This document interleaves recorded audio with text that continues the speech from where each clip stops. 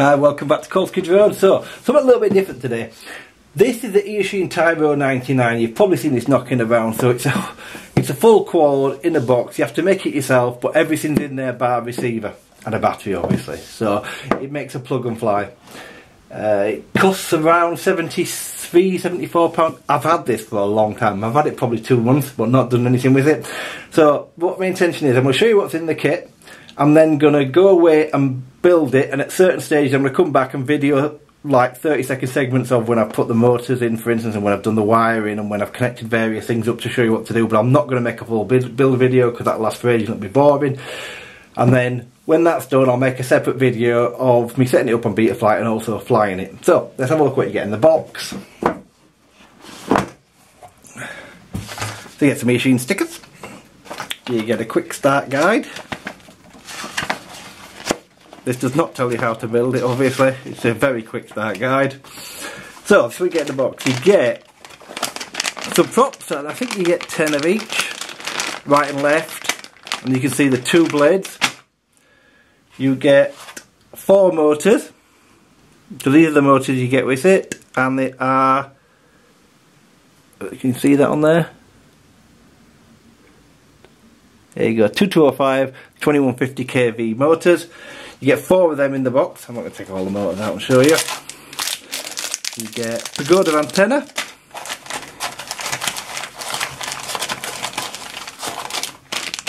So here's some of the frames, all the frame arms, etc. In fact, most of the frames in there. Top plate. Some double-sided mounts. Some cable ties. You really do get everything in here. Some spanners for fitting the props, etc.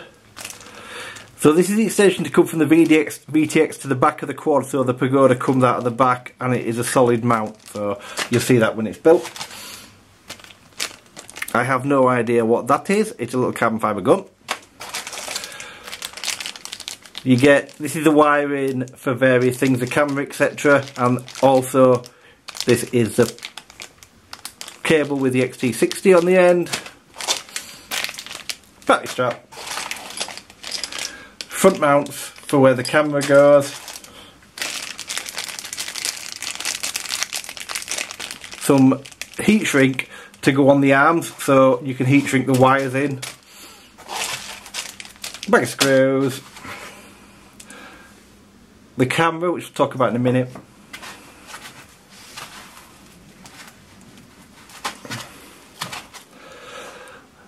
So this is your stack. So the only soldering you have to do to this is these 6 wires here. 6 on each side, sorry. There's 3 for each motor. So they're your wires for your motor. And that's the only soldering you've got to do. So you've got to tin and solder to them, and the rest of it is plug and play. It's all wires, as you can see. That's on there to stop noise. Now, I do know the last thing in the box is this. So this is your 40 channel VTX.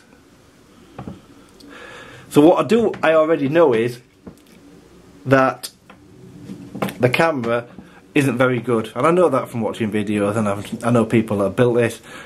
But I'm going to build it stock, and I'm going to fly it stock so you can see it stock. I'm actually going to check this out when I've built it and I've showed it you, and I'm going to put in a mini split. But for now, we'll do it with this in. So that's what you get in your box. And there's your 4 motors. As you can see, I didn't show the motor out. Get a hell of a lot of stuff for your money. Really do. So for 79 quid, or sorry, 73 quid, you get all this stuff. So is this a perfect, from what I've seen videos on this thing, yeah, it flies decent.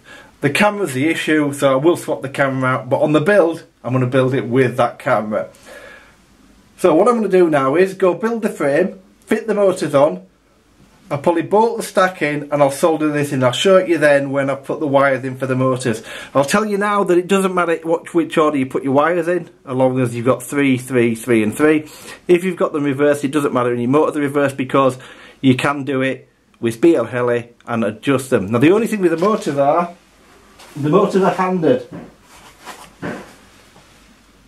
So as you can see, the handed motors.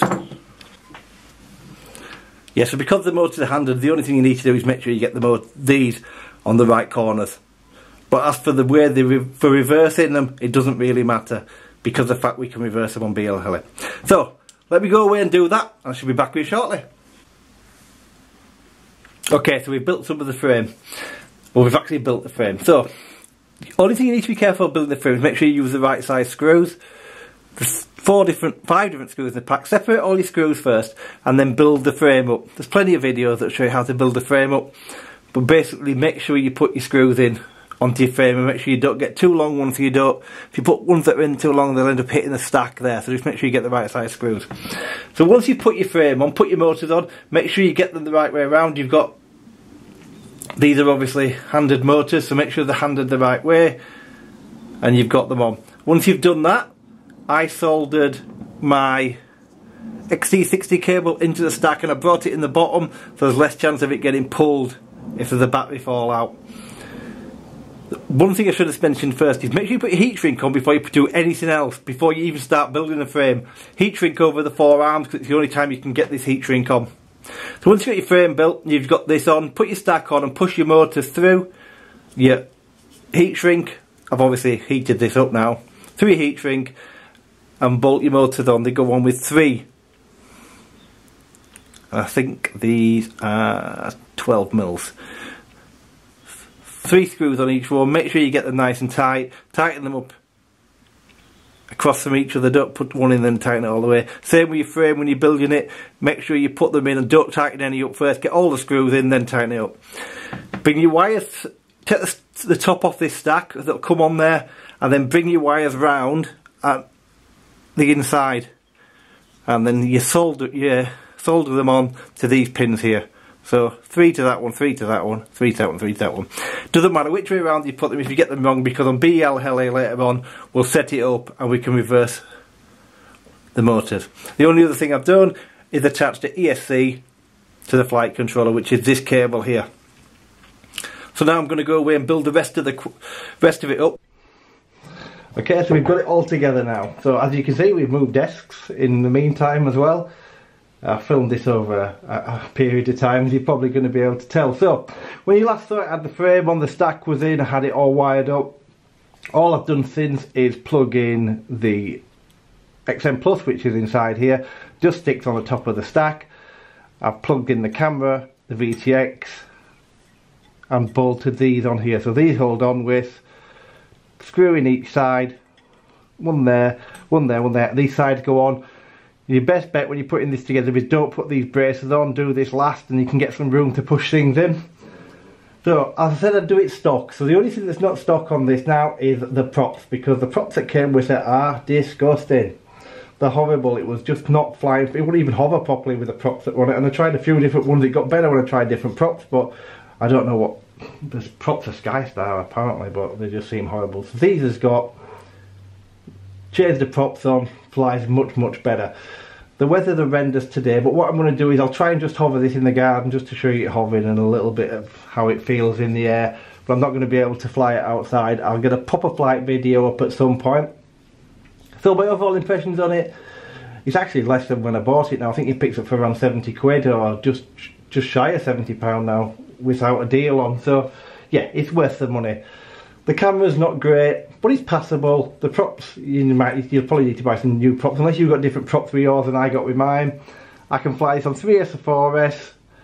I normally fly it on a 4S battery, but I'm going to just hover it outside on the 3S. The TX and VX seem decent. The only thing I had to do with mine would not bolt down. This was too long, so it would never tighten up on the shaft, so I just ground away the end of here, just so you can see that. That's the only thing I've had to do differently, I think, from the original build. And I had to reverse these 2 motors. Now you can reverse these motors on BL Heli or just leave a bit more slack here and do that way. If you've never used BL Heli before, it's extremely easy to use. What I do recommend is, I haven't shown you a video on how to build this, I've just shown you various stages. Andy RC has a 10-minute build video for this. If you watch it, slow it down because he's quick. If you watch it and you want to build one, just slow his video down and build it that way. His video is absolutely fantastic. He's great, he's Andy. I watch all his videos. So if you watch his video, he'll show you how to build this. This is just the way I put it together, and I used his build virtually. So all I wanted to do was get you a video and just show you this thing and see if I do recommend it. And yeah, if you're getting into this and you want to have a go at building, this thing's amazing value. It's always good to build as well. If you want to have a go at building, this is the thing to do it on. The PIDs out of the factory PIDs are absolutely fine for this. It flies fine. Andy's enhanced it by changing these PIDs. But if you want to get into it and you want to have a go at building one, this is how to start. Watch his videos, build this, set it up on Betafly. It'll give you practice on BL Heli if you need to reverse your motors. It's going to be fantastic for you. I highly recommend this. They also do a 79 now and a 109. The 79 looks really cute, it's just a smaller version, and the 109 is the same size, but they've put this inside now and it's got a far better camera. So if you're probably going for one, maybe spend a little bit extra and get the 109. I think it's coming in about £84 and just checked a bit ago. So it's up to you what you get. I'm more than happy with this one. I'm going to change that camera out probably for a run cam split mini, and I'll mount the split mini up on the top here, or I'll have an alter about, but yeah, it's good for the money. So I'll just show you hovering outside, and thanks ever so much for watching. Have a fantastic day. Okay, so I'm just going to show you a quick hover test. As you can see, it's paired up to the Taranis QX7. I've got throttle on here, cut on here, and then I've got my modes on this switch here. So let's just take off.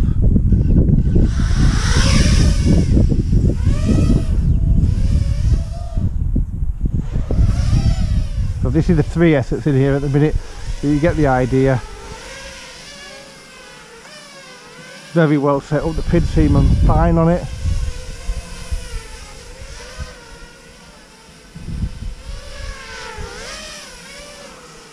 I'm not going to thrash it around in my garden, but you're going to get the general idea of how it flies.